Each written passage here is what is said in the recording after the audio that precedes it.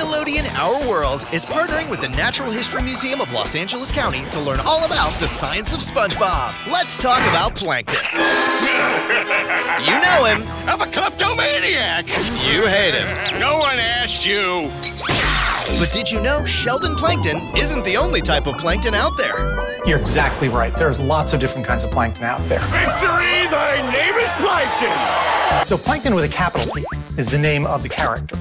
Plankton with a lowercase p are organisms that live in the ocean, copepods. And plankton are not so much a thing that is, it's a thing you do. It's a lifestyle. Yeah, oh yeah. One of the things that's particularly cool about plankton is that for some organisms, they're plankton only for part of their life.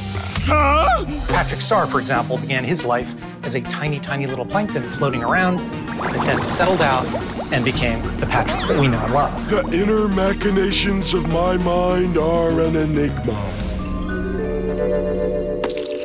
So plankton are amongst the most important organisms on the planet, and they are really the heroes of the ocean. With our combined might, we shall conquer the world! They are the organisms that photosynthesize, turn light into carbon. Small crustaceans eat those plankton. Plankton eat plankton. What the barnacle is going on here? Those small crustaceans are plankton themselves that get eaten by tiny, tiny fish, then eaten by bigger fish that are able to swim fast enough. They don't qualify as plankton. And then eventually you get to things like tuna fish. My leg! But I thought plankton enjoyed eating Krabby Patties.